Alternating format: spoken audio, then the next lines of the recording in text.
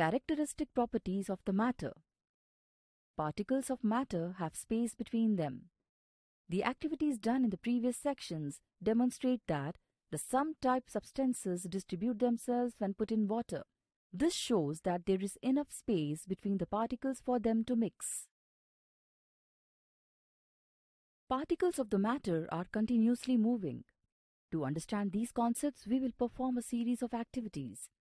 Activity: we need an incense stick and a matchbox for this activity. Case 1. Take an unlit incense stick and keep it at a distance of few rows of desks from you. You will notice that you cannot smell the incense stick from where you are located. If you place it on your hand and bring it sufficiently close to your nose, you can sense the aroma of it. Case 2. Now, light the incense stick using matches. Place it in the corner of the room. You will notice that after some time, the smell of the incense can be sensed all over the room. For this activity, you need honey, ink, 2 beakers and water. Place 2 beakers on the table and fill both of them with water.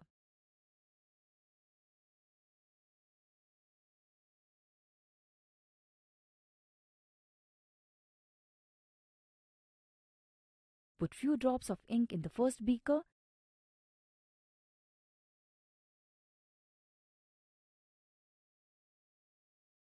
and same amount of honey in the second.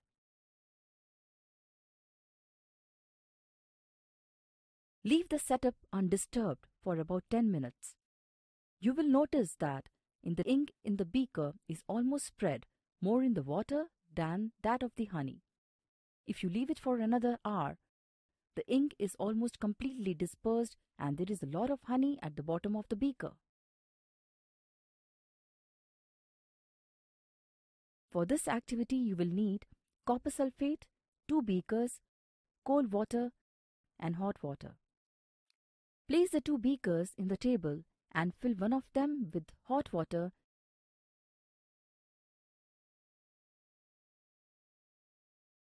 and the other one with cold water. Drop equal amount of copper sulfate into both the beakers.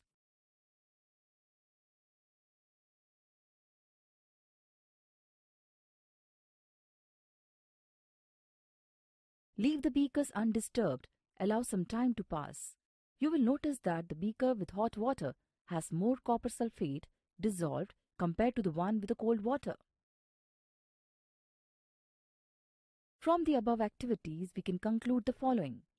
Particles of matter are continuously in motion. The rate at which the particles move increases with the temperature, which means that the kinetic energy of the particles also increases temperature. The intermixing of different types of particles is called as diffusion. The rate at which the diffusion occurs is also dependent on the temperature.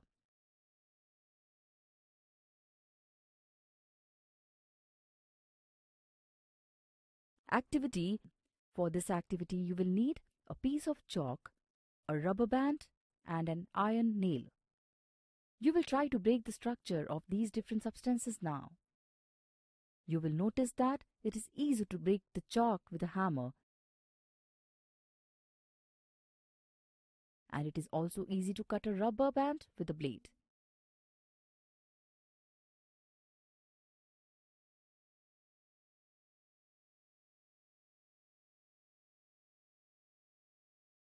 You will also find that it is extremely unlikely that you can break or cut the nail with a hammer and a blade. From this, we conclude that the particles in iron are held together with the strongest force. Activity. Don't waste the water. Allow the water to fall into a bucket or a trough. Open a tap of water and let the water fall in a stream. Use your finger to cut the stream of water. You will notice that even though you can easily do it, the water can also flow in a stream with the particles attached together. From the above activities, we understand that the strength of forces between the particles changes with the kind of matter.